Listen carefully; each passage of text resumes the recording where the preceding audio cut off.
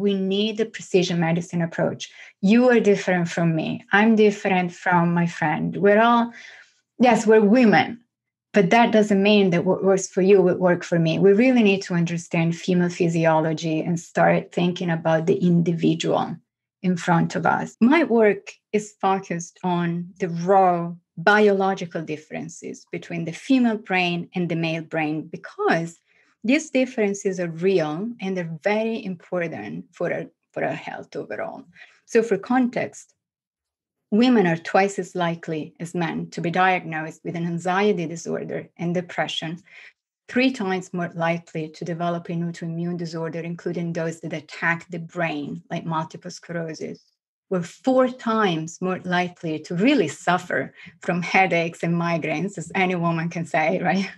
Any woman can say that. But we're also more likely to develop meningiomas, which are the most common forms of brain tumors.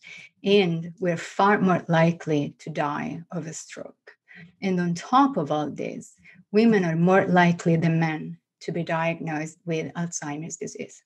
So historically, I do like history, medical professionals believed that women were essentially smaller men with different reproductive organs, those parts of the body that would fit under a bikini, which I refer to as bikini medicine.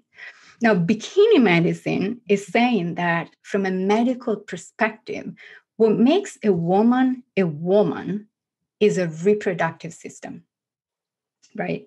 And given this framework, the very concept of women's health is problematic because research and care are confined to our reproductive organs. The reason being that from a neurological perspective, a big difference between the genders is that their brains age differently, and menopause plays a key role here for women.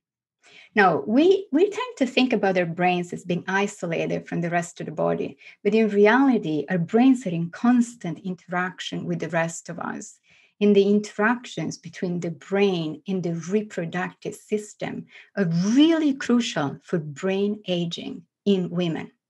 And these interactions are mediated by our hormones. What's really important here, what's really important for our brain health is that these hormones differ in their lifespan, in their trajectory, and in their longevity.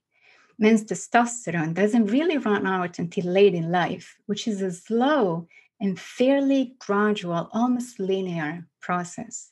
But women's estrogens, on the other hand, start fading in midlife during menopause, which is anything but gentle or gradual. Estradiol regulates immunity, giving resilience and strength to the brain. It really supports neuroplasticity, which is like it supports the growth of new synapses and new neurons and connections between different parts of the brain.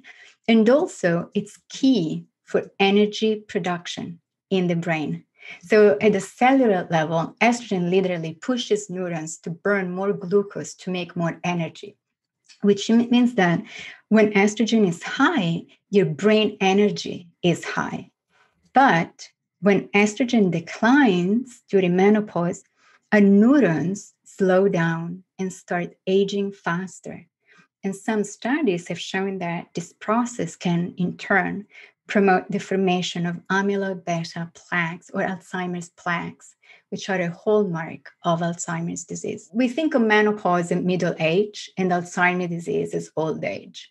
But in reality, many studies, including a ton of my own work, have really shown that Alzheimer's disease starts with negative changes in the brain years, if not decades, prior to clinical symptoms.